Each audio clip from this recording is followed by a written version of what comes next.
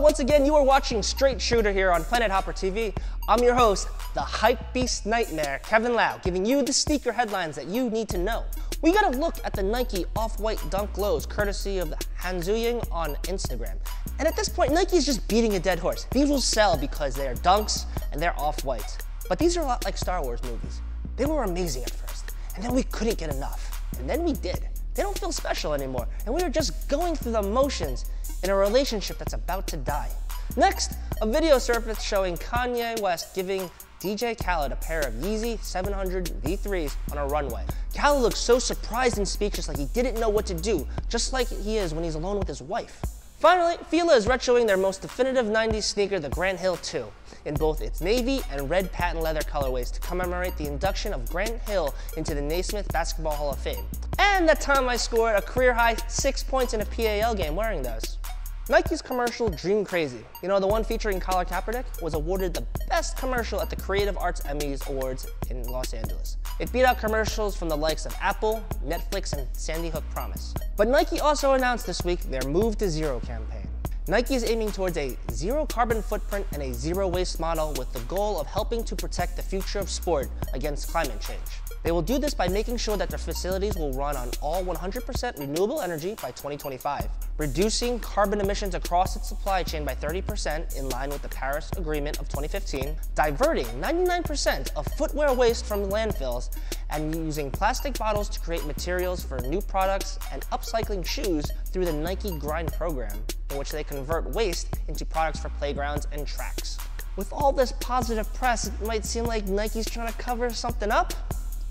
Do you smell what The Rock is cooking? Dwayne "The Rock" Johnson and Under Armour launched their newest collection of their best-selling line, Project Rock 2. The workout gear is inspired by his own personal gym that he calls Iron Paradise. It includes shoes with the Brahma Bull logo prominently displayed on the heel, as well as Johnson's mantra, blood, sweat, respect, and also features Under Armour's hover technology.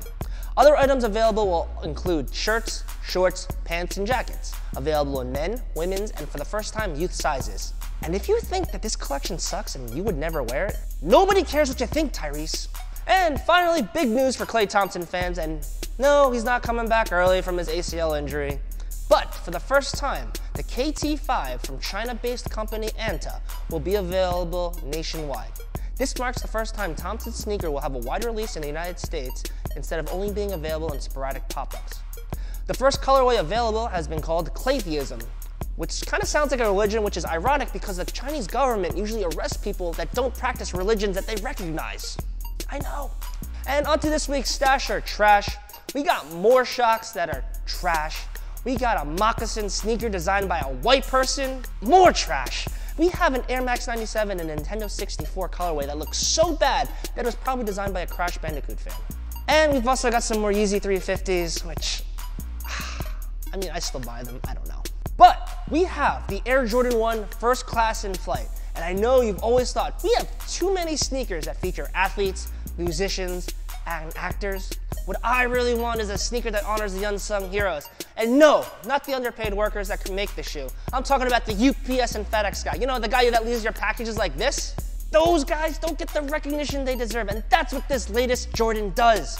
Look, it's supposed to look like it's being shipped. Look, I get it. I've always thought leather looks better when it has a bunch of little perforated holes in it. This shoe even features a barcode on the heel? Like a package? Because I want to make it easier to be tracked? That's been my dream to wear something like that. I can imagine just getting scanned by the billions of cameras out there like some dystopian nightmare. We thought it'd be hard to find them through facial recognition. Nope, it was the shoes. He thought they were cool. What an idiot. Get the hell out of here with that trash. That's all I got for you this week. I'm Kevin Lau. Check me out on Instagram or Twitter @TheRealKevinLau. I'll see you next time.